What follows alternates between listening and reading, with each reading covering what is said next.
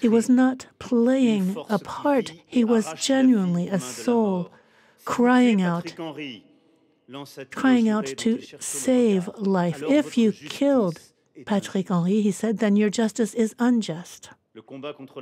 His fight against death became his whole purpose in life. After Patrick Henry, Robert Badinter saved 5 other individuals who had been condemned to death.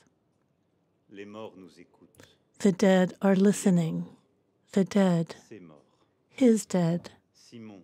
Simon, his father, arrested in 1943 by Klaus Barbie's forces.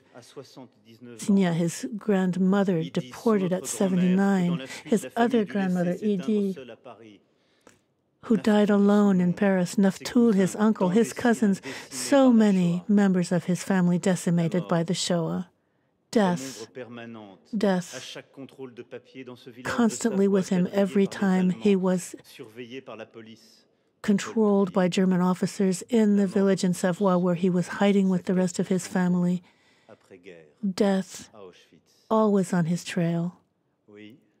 And after the war, the deaths of Auschwitz that hung heavy over his life. He was haunted by death.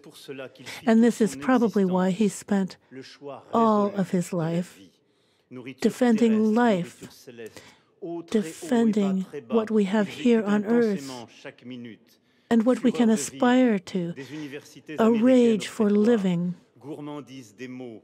He loved words, he loved traveling. He went nights without sleep to study, to become a doctor, to prepare his classwork. He loved life. He loved the beautiful life, theater, opera, life for love. He married Elizabeth, a couple united by universal values. They went through troubled times, through trials, but also through love and happiness with their 3 children, Judith, Simon, and Benjamin. The light of a great love and the love of enlightenment, Condorcet, the revolution and the republic. The dead are listening. What Robert Badinter was hearing on that day in September in 1981, he was hearing the voices of Jaurès, Clemenceau, Briand, Camus, Victor Hugo. In the National Assembly, to defend the law abolishing capital punishment, the Minister of Justice was carrying forth François Mitterrand's campaign promise as he ran for president. Despite public opinion, Robert Badinter spoke an unforgettable speech against capital punishment. Robert Badinter spoke out.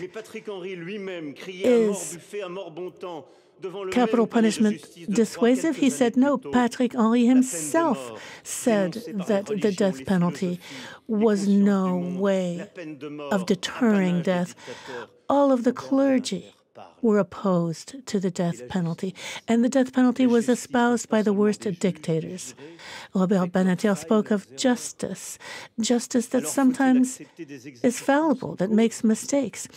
So, can we accept to have people die by mistake, that we can have a man cut in 2 in the prison courtyard and discover later that it was a mistake? No, it's not a question of politics. It is a question of morality, of conscience. Robert Badinter convinced the National Assembly. A majority of members of Parliament voted for the law, the majority from the left, and also leaders of the opposition under Jacques Chirac. Robert Badinter won his cause. He won his greatest trial. Victor Hugo, one of his models, had written, Robert Badinter venait de tracer 81 dans l'histoire du progrès français, année de l'abolition. In favor of abolition, and Robert Badinter carried that forward into 1981, the year of abolition.